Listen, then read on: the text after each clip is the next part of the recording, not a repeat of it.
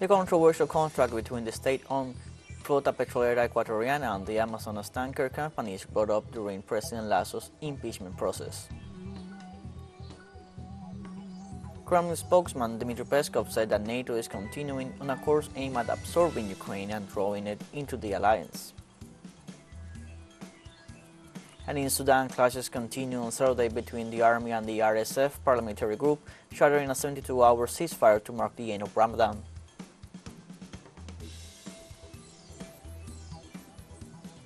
Hello, welcome to From the South. I'm Luis Alberto Matos from the TeleSUR studios in Havana, Cuba. We begin with the news. The controversial contract between the state-owned Flota Petrolera Ecuadoriana and the Amazonas tanker company was debated about again during the impeachment process against President Guillermo Lasso. On Friday, former Attorney General Íñigo Salvador pointed out it was unnecessary for the State Attorney General's office to review the agreement between the two companies in 2021. Current Attorney General Juan Carlos Larrea made a second call to the Oversight Commission of the National Parliament, insisting that the role of the institution is not to review the content of the contract. However, he added the fact that the initial Amazonas tanker contract did not request an authorization is indicative of a legal violation involving administrative responsibilities of the official in charge. The parliamentary hearings to define the political responsibility of President Lasso in these irregularities will continue next week.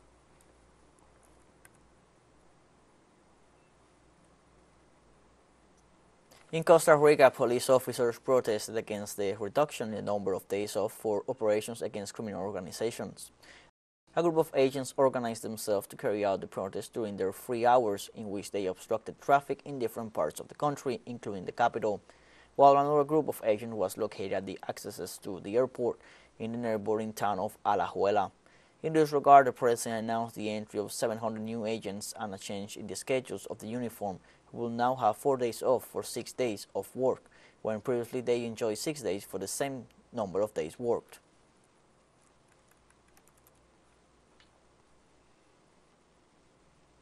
Cuba and Vietnam signed on Friday 4 economic cooperation agreements during a business forum in Havana in the presence of the President of the Vietnamese National Assembly, Nguyen Dinh Huê. The agreements cover the sectors of civil aviation, electric energy, and oil, as well as the construction, commercialization, and production of building materials. Cuba's Vice Prime Minister Ricardo Cabrizas emphasized during the ceremony that in the context in which the Cuban economy has developed in recent years, Vietnam's participation in various sectors has been and continues to be important. Cuba and Vietnam maintain close political and economic ties that have been strengthened in recent times. In addition to the support and common stances in international organizations, companies from the Asian nation have increased their presence in the island's economy.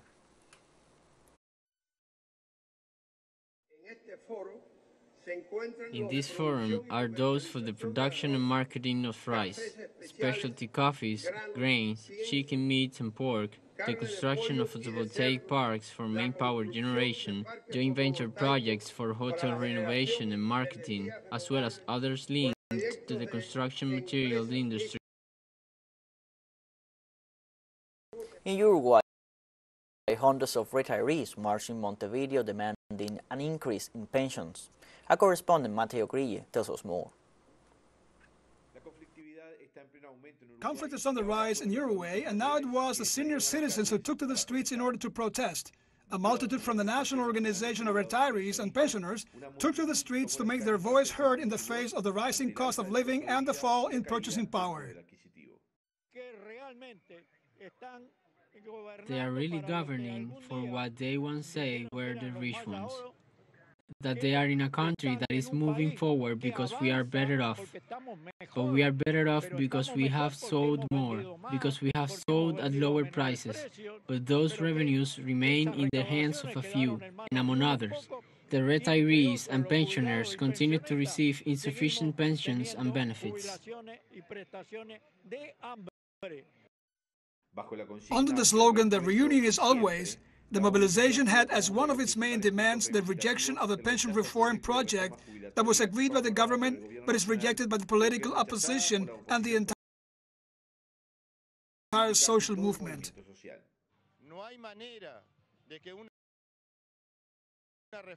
There is no way for a reform to be legitimate if it does not have the minimum social and political consensus necessary to carry out a reform of this type.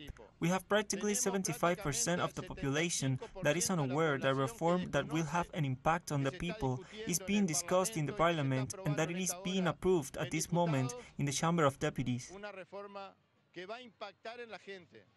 The hundreds of retirees who mobilized went to Independence Square in front of the government headquarters, and there they demanded that their right to a decent life be respected.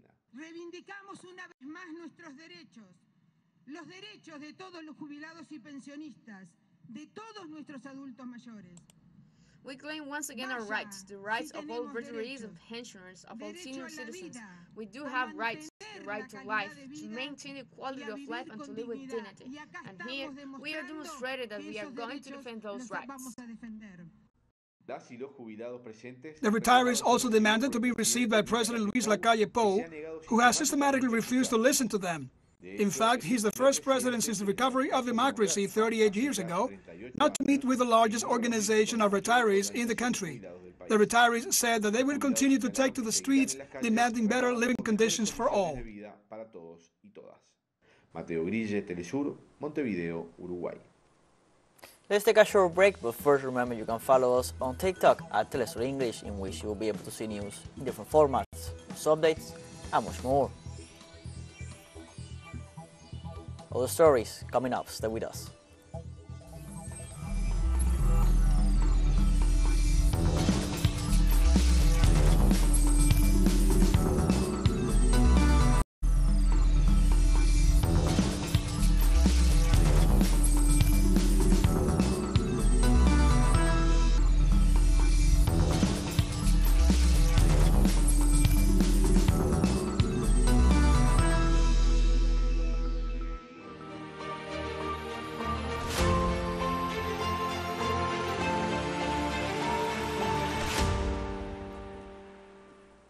Welcome back from the south. Kremlin spokesman Dmitry Peskov said Friday that NATO is continuing on a course aimed at absorbing Ukraine and drawing it into the alliance. Peskov made a statement in a conference call with reporters regarding Thursday's remarks by NATO Secretary General Jens Stoltenberg about NATO member countries agreeing to incorporate Ukraine into the alliance in the future. Peskov said Stoltenberg's remarks reflected NATO's anti-Russian course and proved that Russian President Vladimir Putin was right to send troops into Ukraine, that he was safeguarding Russia's interests and the need to ensure its security. Peskov said Moscow is facing an aggressive bloc that sees Russia as an enemy and that jeopardizes the country's security.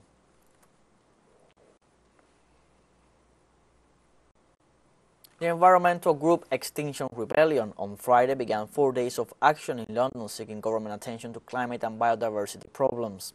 The group hopes that 100,000 people will gather outside Parliament this weekend and so far has said it has seen 30,000 people register their interest. It hopes that 40,000 to 50,000 people will attend the mobilization, which coincides with the London Marathon on Sunday. In recent years, Extinction Rebellion has organized protests against climate change on highways, airports, and other public transportation networks against what it sees as government inaction on global warming. Claire Farrell, co-founder of the environmental group, emphasized that they demand citizen participation in their political process to determine how to fairly exit fossil fuels. The Extinction Rebellion have pulled together so many people, even despite the weather, to protest about climate, biodiversity and the range of issues that we're facing, because it's not getting nearly enough attention by government, by business, by schools, right across society. People are becoming aware, if we're listening to the science, if we're listening to what's happening, that we are facing a devastating future and we have a window of opportunity where we need to do something about it. And literally, the earth is dying and we need to make sure, we need to stop it, we need to start putting things back and making the difference that we really have an opportunity to do right now.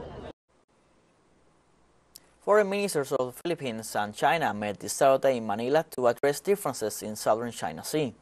Chinese Foreign Minister Qin Kan called for addressing disagreements through dialogue and keeping commitments for peace and stability in the region and the world. In the opening speech at the bilateral talks, meanwhile, the Philippine counterpart, Enrique Manalo, highlighted commercial relations between both countries and the developments achieved in previous meetings. In addition to the situation in Southern Sea, The officials will address issues such as cooperation in agriculture, trade, energy, and infrastructure.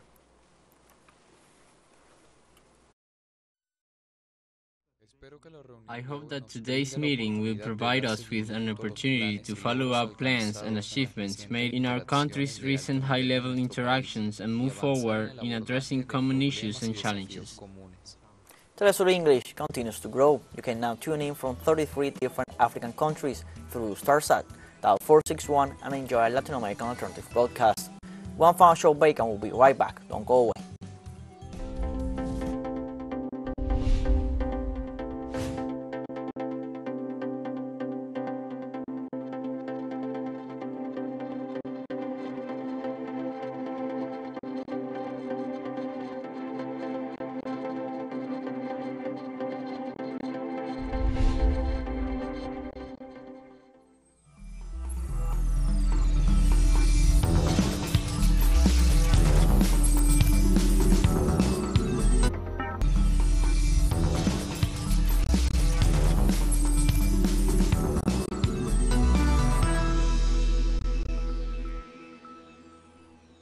Welcome back from the south.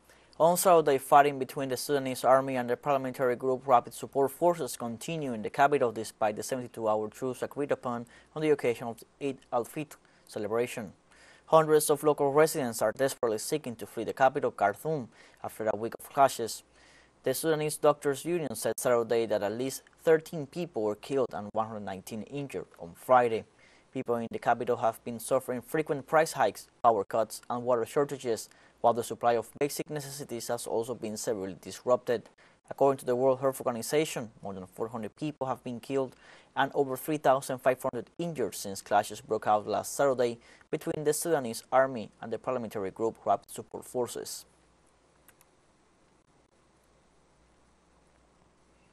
And we stay in Sudan. Hundreds of Muslim worshippers took part in Eid al-Fitr prayers, while demonstrators gathered to support the army in the fight against paramilitary forces. In the Red Sea city of Port Sudan, the celebration of the religious holiday was held alongside a gathering of Sudanese citizens in support of the national army. The national military announced on Friday that it had agreed to a 3-day ceasefire to allow citizens to celebrate Eid al-Fitr and allow the flow of humanitarian assistance.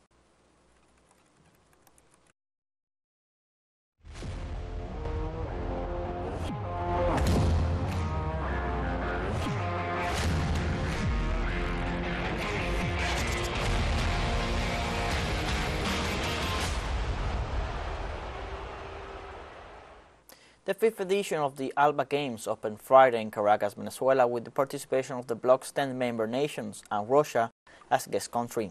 The games will be played in the capital city of Caracas and in the states of Miranda and La Guaira from April 21st to April 29th. For the first time, the sports event will include the participation of a Russian delegation with 48 athletes. The last ALBA Games were held in 2011. The Games were born in 2004 after the creation of the Bolivarian Alliance for the Peoples of Our America by revolutionary leaders Hugo Chavez and Fidel Castro, with the purpose of promoting friendship, cooperation, and solidarity integration in the region through sports.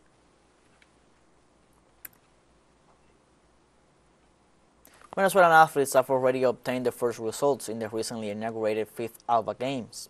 In the men's road cycling time trial, Edwin Torres won the gold medal and became the first medalist of the 5th edition of the ALBA 2023 Games. He dominated the time trial held at the Camurí Chico circuit in the state of La Guaira. Meanwhile, Anderson Paredes, the Venezuelan athlete who won the silver medal in the men's cycling time trial, said he was thrilled to win because it was a dream come true. Josne Jibe Rondon, bronze medalist from Guaira, thanked Governor Jose Alejandro Terán for always supporting athletes and opening the doors of the state of La Guaira to promote sports development.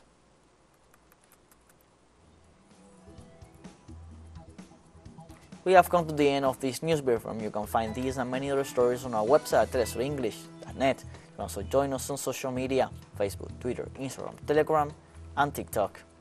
For TeleSUR English, I'm Luis Alberto Matos. Thank you for watching.